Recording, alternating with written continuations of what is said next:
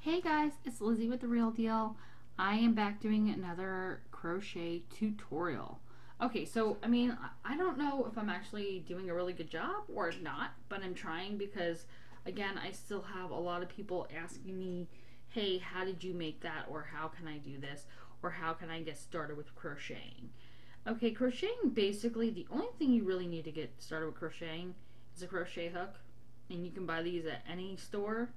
Walmart seems to be my place because we don't really have a lot of crafting stores up here except for like Michael's and Joann's in my area.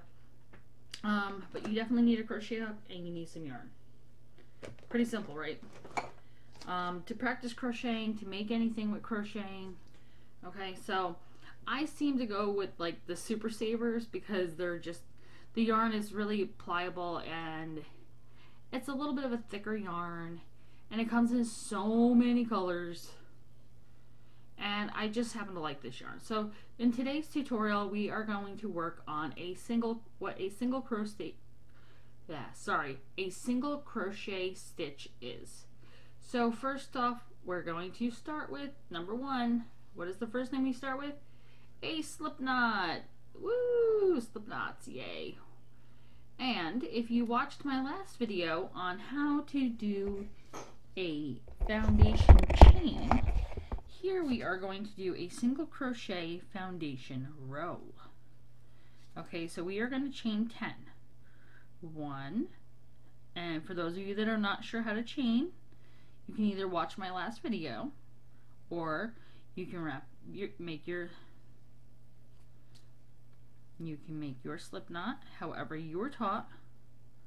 This is just the way that I personally like to make my slip knots, and I'm not doing a very good job this afternoon or this evening. Okay, so here's my slip knot. I'm going to tighten it up on my hook a little bit.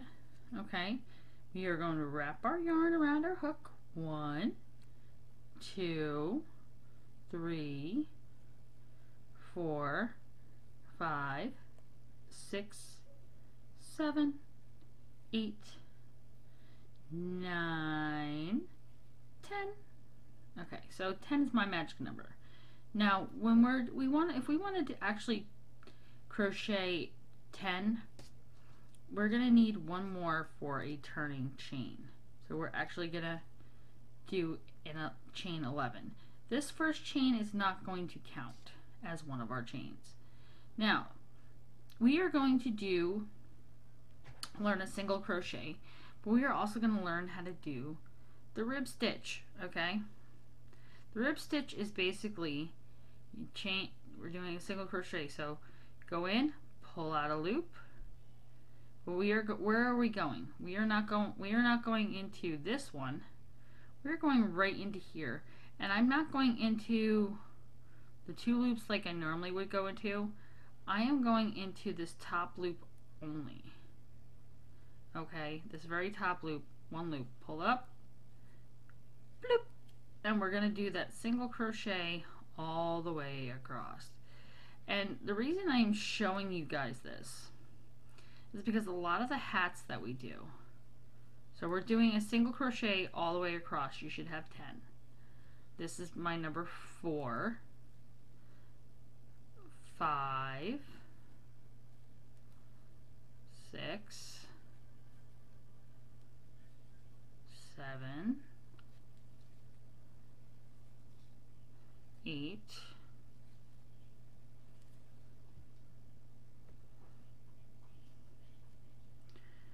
9, and one more makes 10.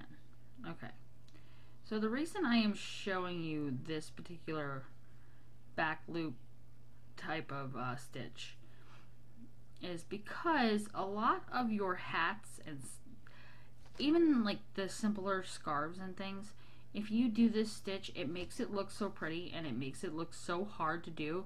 In reality, it's really not that hard. So okay, we're doing a single crochet, so it's going to be a lot of little ribs.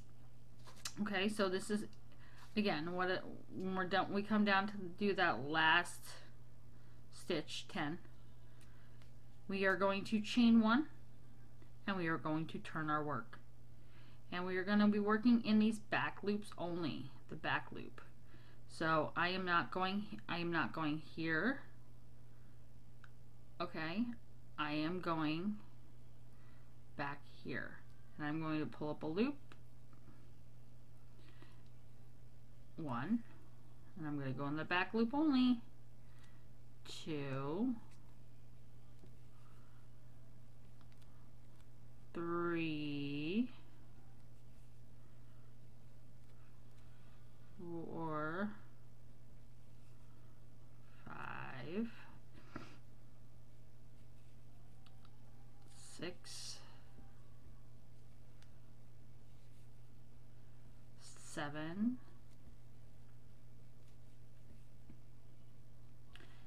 8,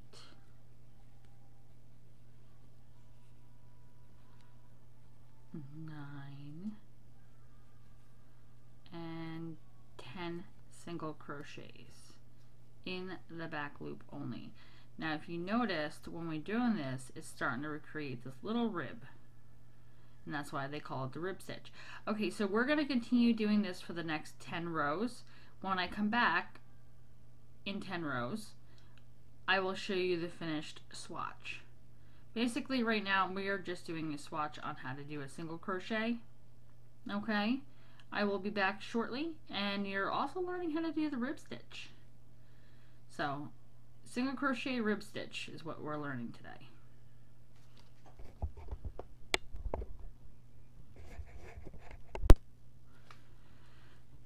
Okay, so here I am coming back around to, I am on row number 10 right now with our single crochet rib stitch. Okay, and as you can see, I've been moving quite along. Once you get used to this, this stitch will become like your favorite for doing certain embellishments, like around the bottom of a beanie hat. If you noticed my hat in my previous videos, I had that nice rib stitch going around the side of it. I did that like pretty much all in double crochet with a very large hook because I needed to make a hat quickly, and I didn't want to have to take that much time. So here we have our 10 rows of our 10 stitches of our rib stitch, and as you can see with this stitch, it's pretty pliable, it stretches pretty well, and that's why it works really well for hats. So maybe in my next video that I do this week, maybe I will do an actual hat all in rib stitch, and then I can show you guys how we would sew that and put that together. Yes, I use the word sew. I realize that that is a foreign language to me, but I hope you guys enjoyed watching, because I know I'm enjoying crocheting with you guys and showing you certain little things. I am by no means am I really a teacher or a master. I'm just trying to help those that have been asking me for videos and things of that sort. Alrighty, thank you for watching. Have a great day. Enjoy your holidays. Remember, have fun with what you're doing and keep it real, because that's what I do every single day. Bye guys. Have a happy holiday.